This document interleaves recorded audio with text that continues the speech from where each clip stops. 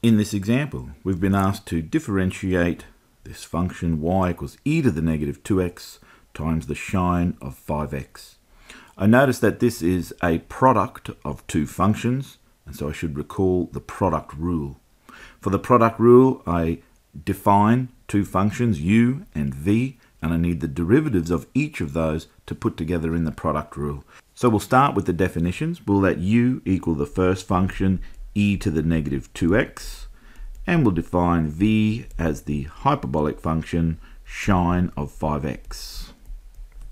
For the derivatives of each of these functions, I'm going to use a chain rule. We know the derivative of e to the x, and we know the derivative of sine x, but we've got e to the negative 2x, so we've got a function of a function.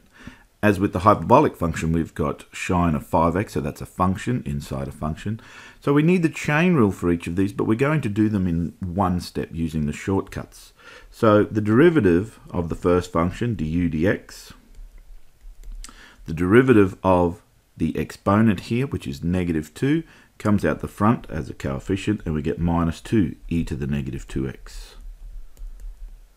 For the second function, the derivative of sine 5x, which is dv dx, the derivative of sine x is cos x, but it's the 5x inside the sine function. The derivative of that, which is 5, must come out the front, and so that gives us 5 cos of 5x. So we're asked to find the derivative of y, do y dx.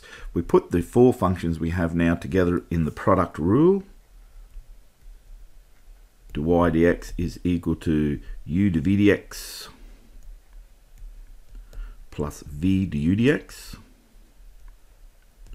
And substituting in the appropriate functions that we have here, so u times dv dx we'll see as e to the negative 2x times 5 cos of 5x.